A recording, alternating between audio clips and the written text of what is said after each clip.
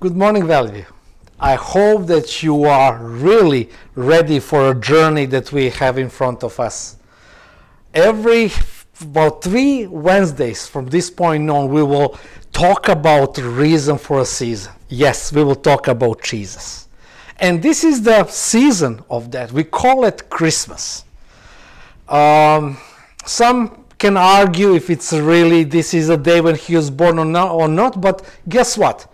This is the season where the whole community or culture recognize Christmas as something very much important. And rather than talk about Santa Claus, we will talk about really reason for a season. But before getting into it, let us see a couple of songs from the young people who dedicate their time and to share with us their talents. Take a look.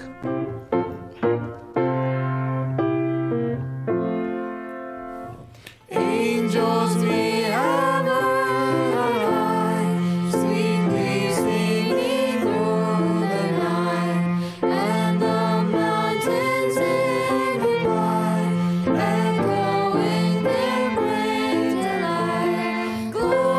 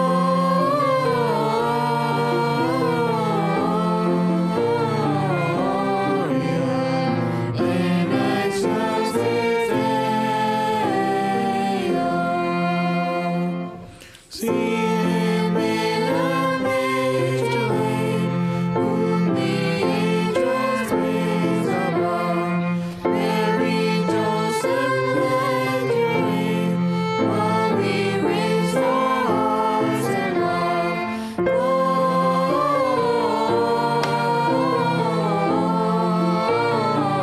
Gloria in excelsis Deo.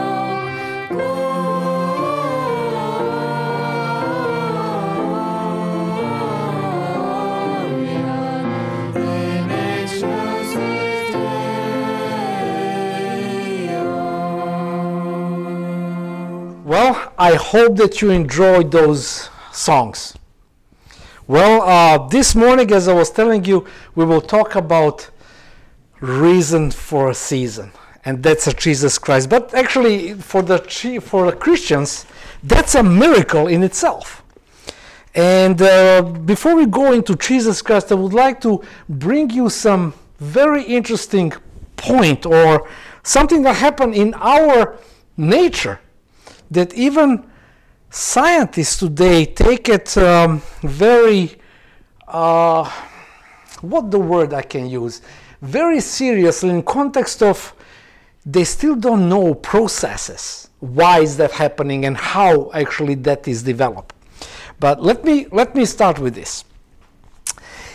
If you expose a human or other mammals to the freezing temperature, result will be in what? It's a frostbite, and if the temperature really continued there and we expose ourselves to that, guess what will happen? A death.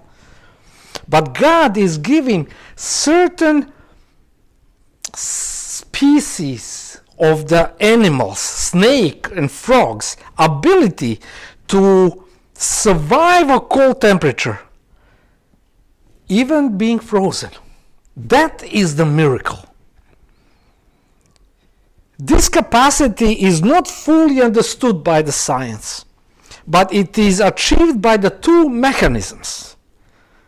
One is called freezing tolerance, where it's a rare ability in which the body is able to survive freezing and destructive ice formation in the tissue. And when the thaw is happening, they just springs to life. That is amazing. The other mechanism that is known in nature is called freezing avoidance or supercooling. What does that mean? In this process, the body contains substance like glucose that acts like a natural antifreeze and prevent ice formation in a tissue cell. For instance, below frozen lakes and ponds, the frogs known as painted turtles can stay submerged and motionless for as long as the 3 months. 3 months. But they never actually freeze. It is the mystery how they can survive in this state of submission, of submerged animation or subjugation of the animation for as long as 3 months with the zero blood oxygen. For humans, if you do that to them, there is no way that we can survive, because if we don't have oxygen in our brain for 4 minutes, we will be pronounced brain dead. It's amazing. Of course, for most cold-blooded animals, freezing temperature means death. But there are some amphibians that hibernate at or near the soil surface, where temperatures can drop significantly below the freezing point of their body fluids. These creatures have amazing ability to endure the freezing of water in extracellular body compartments. In fact, among some frogs, as much as 65% of their body water can be frozen and they can still survive. And this is the miracle that science observe. We can observe, and it's still we are taken by surprise. How on earth this is happening? It's a very interesting processes that astonish our mind. And I'm just wondering about these things that we have in nature. But did you know that God puts a mechanism for us to secure our salvation? And that is mystery that was revealed to you and I. But before we go there, let us listen another song.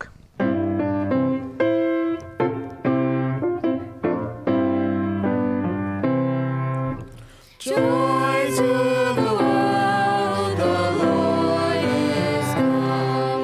Let earth receive her King.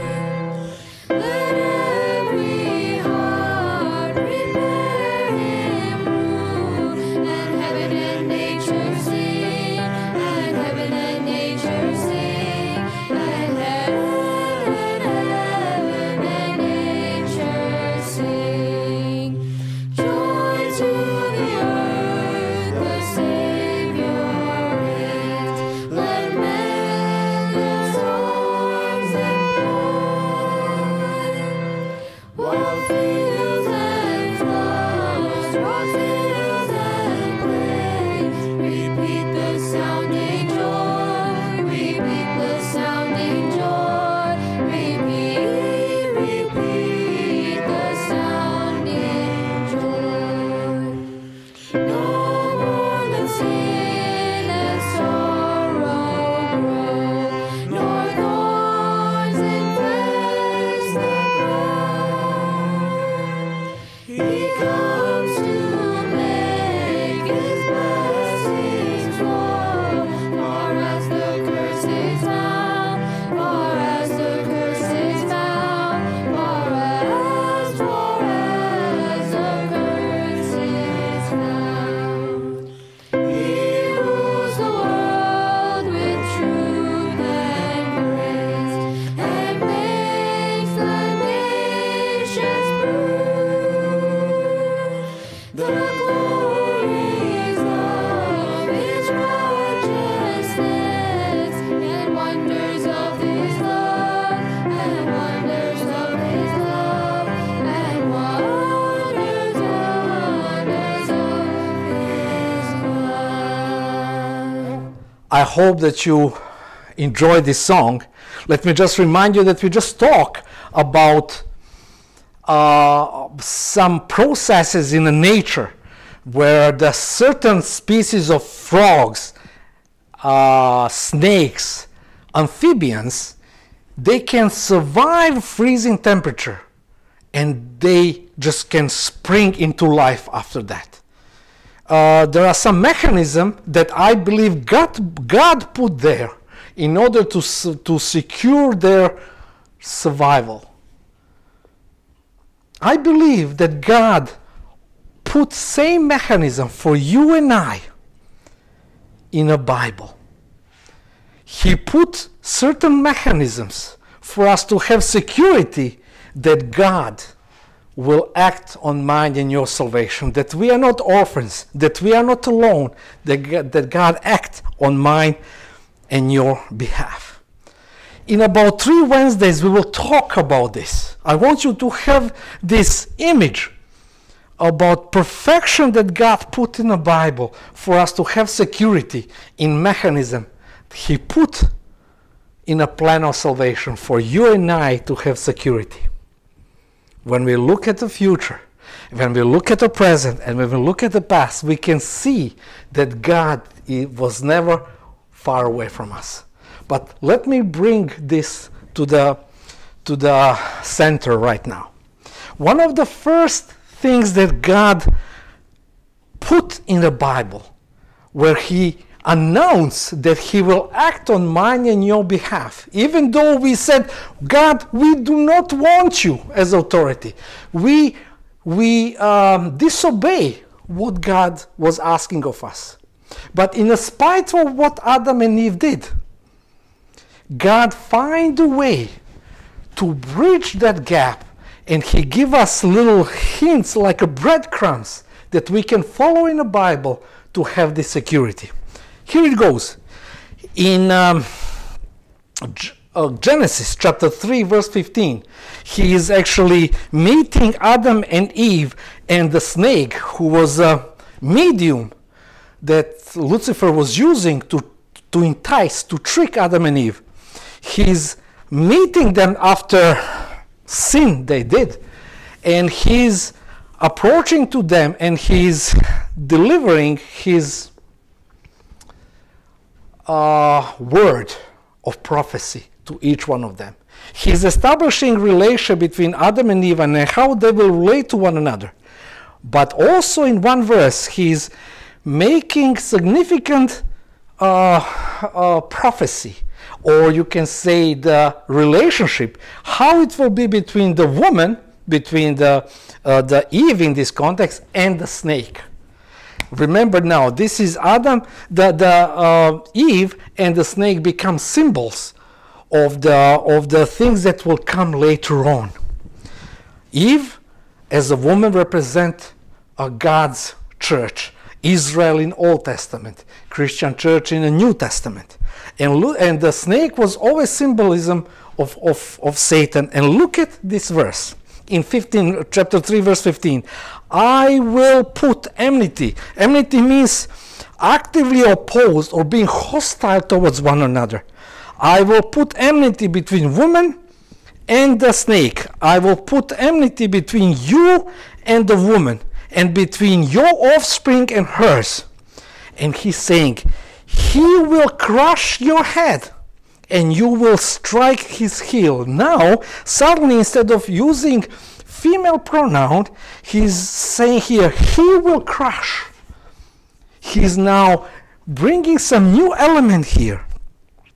This verse is actually the foundation where God is starting revealing how he will act on mine and your behalf. He's saying that he, which is the descendant, offspring of woman, he will crush the head of the snake, but snake will always bite his heel.